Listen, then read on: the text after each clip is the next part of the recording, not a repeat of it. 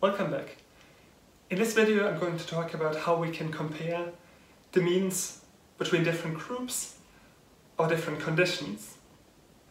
I already have an earlier video talking about a case where we just compare two groups or conditions, so this is about situations where we have more than two. To do that, I'll actually briefly recap for how we deal with situations where we have two groups or conditions, and in that talk again about the difference between participants and in participants design, because that's a key topic in this area.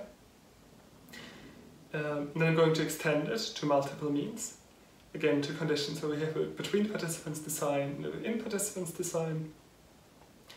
And also talk about some of the statistical inferential difficulties associated with comparing lots of different groups in the same paper, in the same study.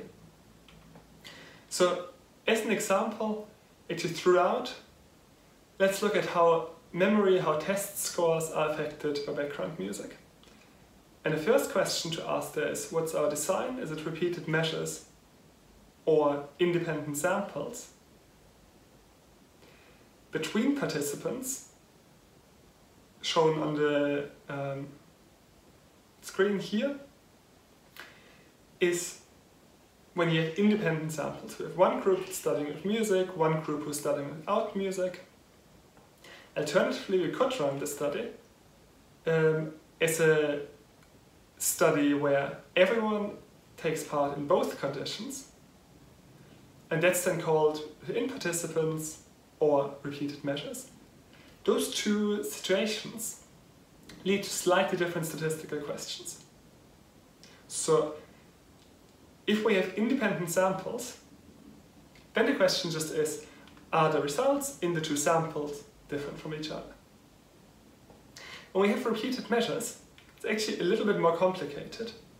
There the question then is whether the mean of the differences for each individual participant, whether those means differ from zero.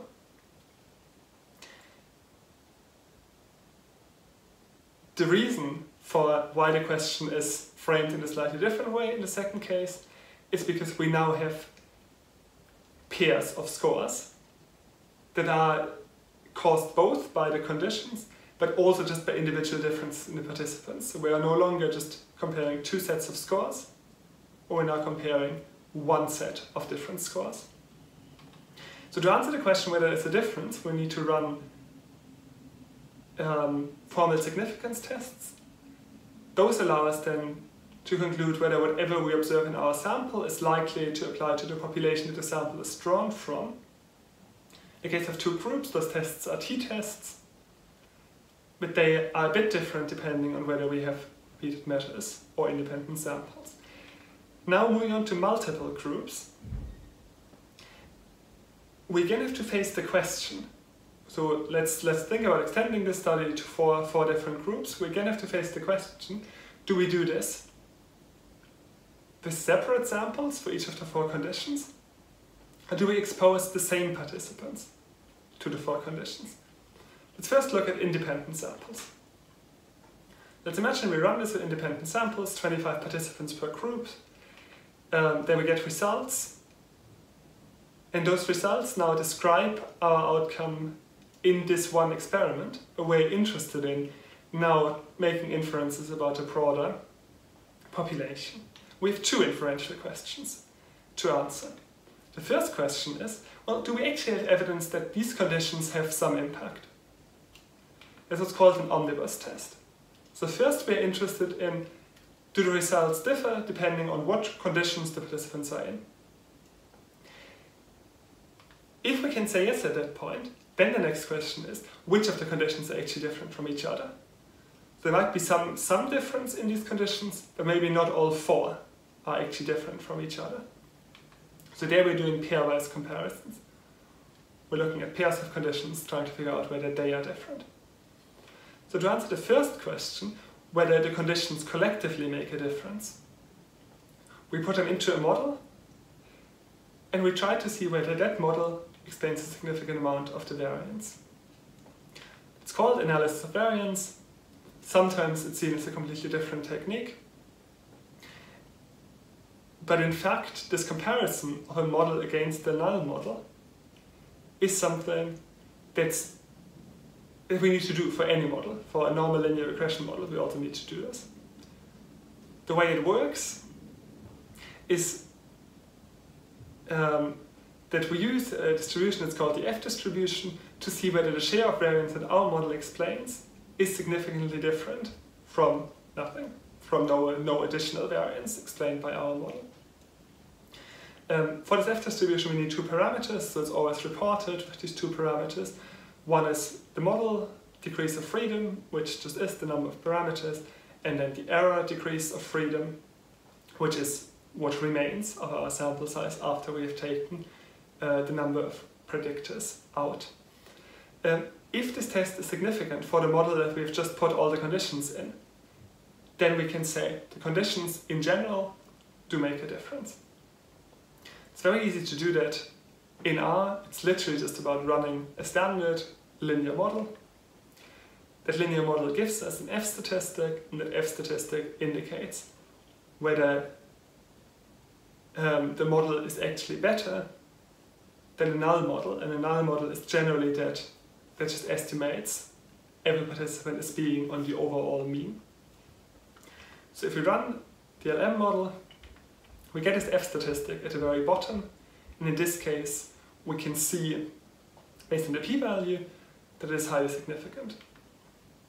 So at this point we would just report the score differed depending on the condition the participants were assigned on, and then report the F score with the 2 degrees of freedom. That might be interesting, but ultimately, when we have more than 2 groups, we clearly want to know where those differences are. So we want to know which conditions differ. We already get some insight from the LM model here, because that model already reports 3 t-tests.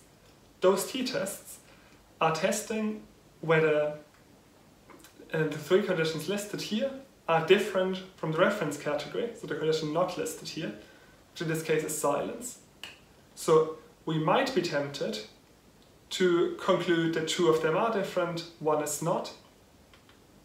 But there are 3 more comparisons to think about between the conditions that are listed, and we need to be careful of these p-values because we're making so many comparisons. This idea of family-wise error rate comes in, and it's a very important concept whenever we test more than one quite similar hypothesis. Because we want to be confident in our research, want to be 95% confident that our data is inconsistent with the null hypothesis. And if we test similar hypotheses, we want to be sure, or confident rather, across all of them. If we now just think of an example of testing 6 hypotheses, like we now do between those 3 groups, and if we test them independently, then the chance of getting them all right, if we have a 95% likelihood of getting each one right, is 95 to the power of 6. 0.95 times 0.95 times 0.95 and so on. That is actually only 73.5%. So if we just test them, we have an up to 26.5% chance that we report a false positive. Clearly that's unacceptably high, so we need to do something about it. We want to limit it to 5%. And the way to get there is to decrease the alpha level, to be stricter for each individual hypothesis. And the easiest way, and therefore one of the most common ways to do it, is just to divide the alpha level by the number of tests. It's a so-called Bonferroni correction. So we divide the 0.05 alpha level by 6, get an adjusted alpha level of 0.0083, and we now use that as our decision threshold. If we now repeat the calculation I just showed you, and take the adjusted likelihood of being correct in rejecting to the power of 6, we see that we only have a 4.9% chance of getting something wrong, which is what we want. So when we have multiple comparisons, we need to control for the family-wise error rate, generally we're adjusting the alpha level. How do we now get the comparison of all the 6 conditions? Well, we use the pairwise t-test command, and there say that we want to test the scores grouped by the condition factor, and we wanted to adjust the p-values based on the Bonferroni correction. What R does in this case is that it multiplies each p-value by 6. So here it's going the other way around from what I just explained. But conceptually, it's exactly the same. The p-values are multiplied by 6 to make sure that across all of them we don't get too many false positives. And we can see, well, in fact, we only have 2 significant differences. Right now, only vocals and silence are different, so vocal music versus silence. And white noise is also better than vocals. All the other ones, in particular silence versus instrumental and vocal versus instrumental, are just about not significant because of this correction. If we did this, we would report that we adjusted the p-values for 6 comparisons. An equivalent way of doing it is to not adjust the p-values and then to say that we adjusted our decision criteria.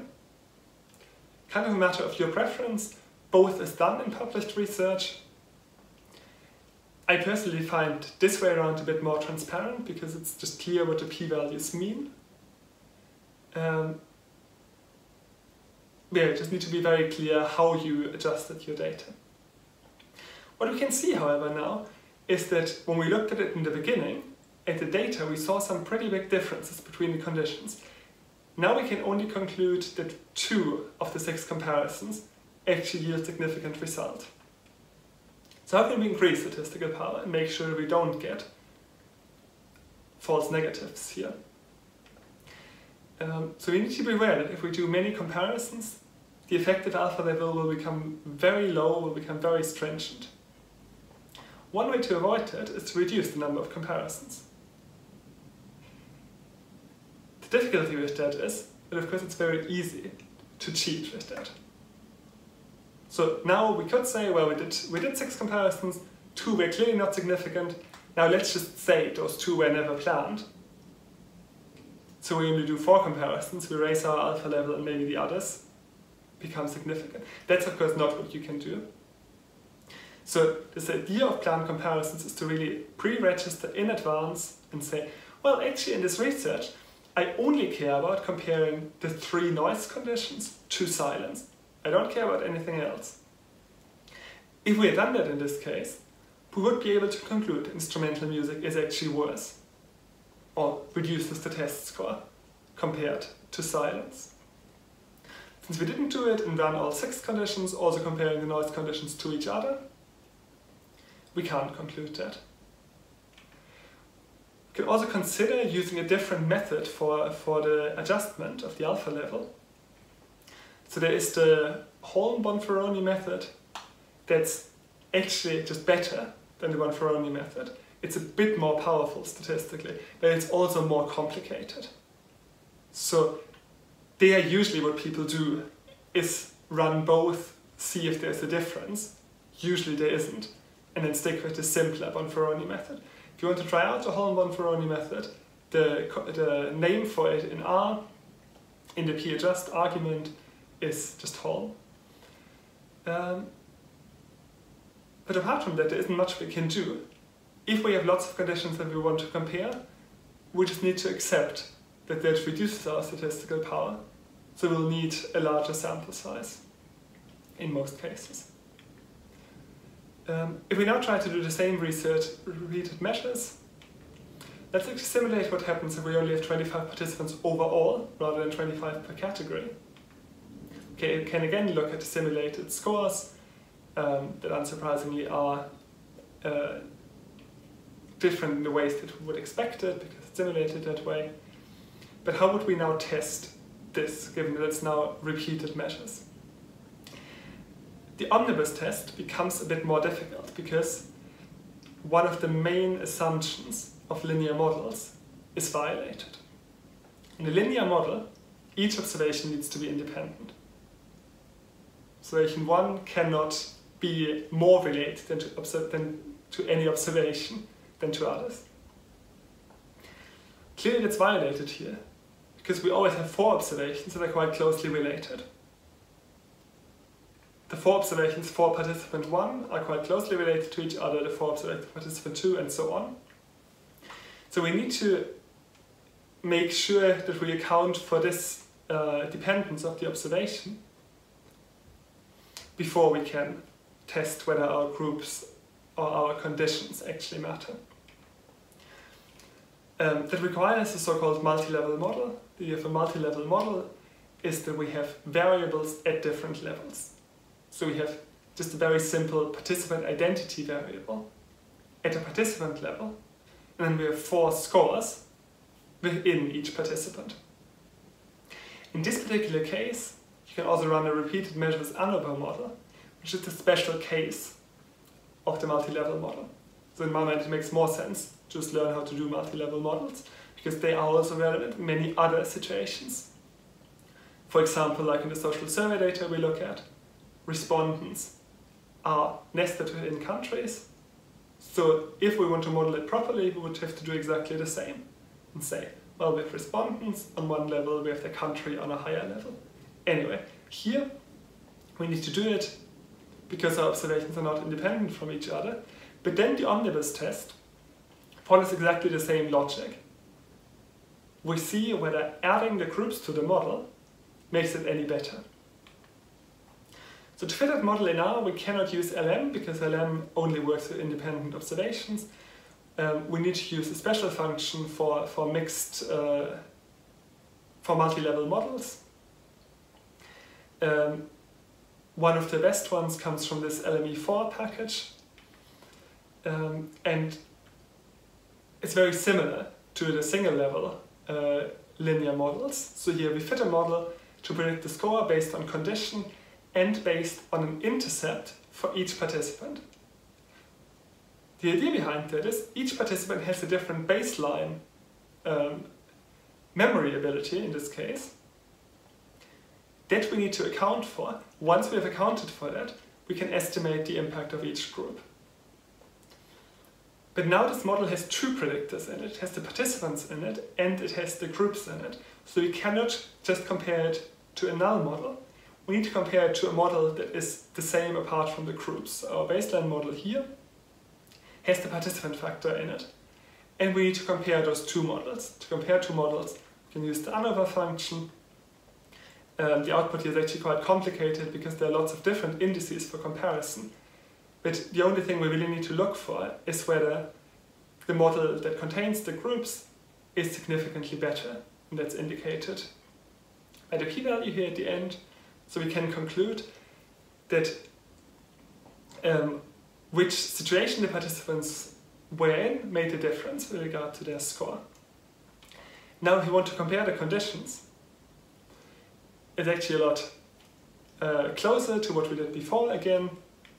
The only thing we need to do is to add paired equals true, because all we're doing once we have done the omnibus test is just run t-tests. And we have paired t-tests, so also the pairwise t-tests can be paired. If we do that, we can see, well, this time we actually have 4 significant results and only 2 non-significant results, which fits in with our idea